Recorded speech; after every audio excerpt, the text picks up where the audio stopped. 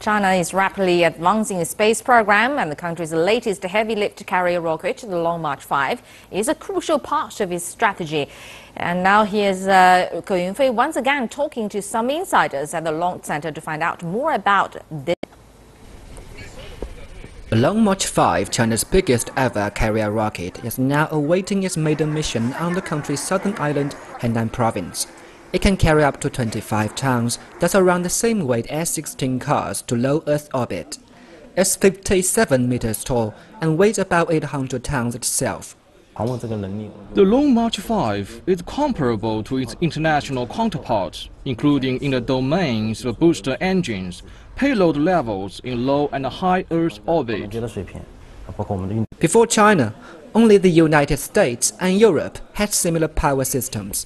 With a 3-stage, 5-meter diameter, a dual-engine primary core, the Long March-5 is the widest among all the rockets developed by China. In fact, it is so wide it could not be transported by the current railway system to the inland launch center. We call it Fat 5. It goes beyond the current rail transportation limits of 3.35 meters, so it has to be transferred by sea to a coastal launch site. Completed in 2014, the Wenchang Satellite Launch Center is the only launch center near China's coast. But the sheer size of Long March-5 means it's like new age for China's space program. The liquid propellant consumption of the Long March-5 is tenfold more than previous rockets. Just in the fueling process, we have to invent many new technologies and devices, like the low-temperature valve of mass flow and the new liquid oxygen pump.